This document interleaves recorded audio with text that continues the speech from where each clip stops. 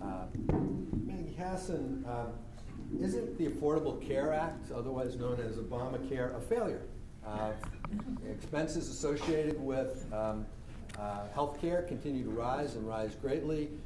Insurers are withdrawing from the exchanges around the country because only the sickest people, least healthy people, are signing up, and as a result, they lose money on the insurance that they cover. Hasn't this been a failure? And what would you, as a U.S. Senator, want to see change, or would you support the repeal of Obamacare? Well, I think it goes without saying that access to quality health care is critical to everyone's capacity, not only to function, but to enjoy the freedoms and the high quality of life and to contribute in the United States. And as many people here probably know, my husband Tom and I are very aware of both the strengths and the flaws with our current healthcare system. Our 28-year-old son, Ben, lives with us.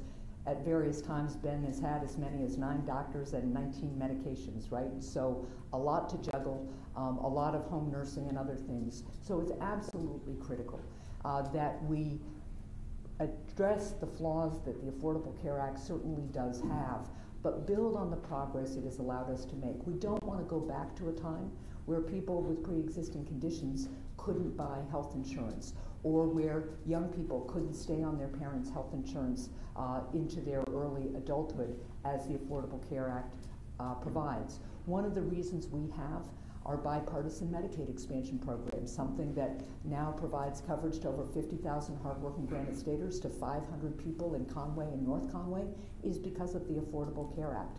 We should be doing more to allow generic drugs to get to market sooner. That would help us lower costs, and we have to repeal the medical device tax and the Cadillac tax, and also work to reward quality and not quantity in medicine. We have certain issues to address, and the last thing I'll say, I know my time is up, is that New Hampshire's exchange now has 4 insurers on it, as opposed to the one when this started, in large part because of the way we designed our bipartisan Medicaid expansion program. So yes, we have work to do, but going backwards to the way it was before the Affordable Care Act existed isn't the solution. Kelly, you have 90 seconds, but isn't the